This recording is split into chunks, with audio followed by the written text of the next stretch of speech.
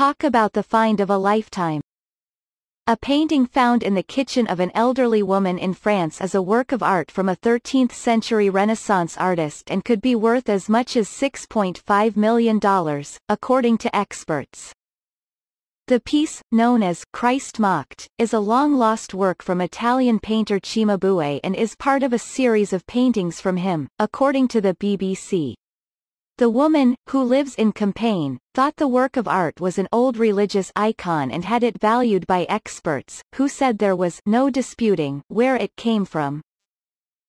Experts used infrared light tests to compare previous works by Cimabue, also known as Segni di Pippo, to determine if they were similar, and indeed, they were.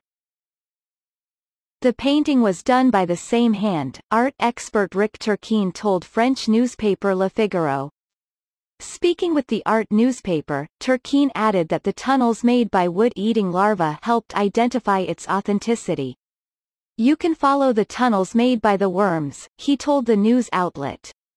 It's the same poplar panel. Cimabue's painting is slated to be auctioned on October 27.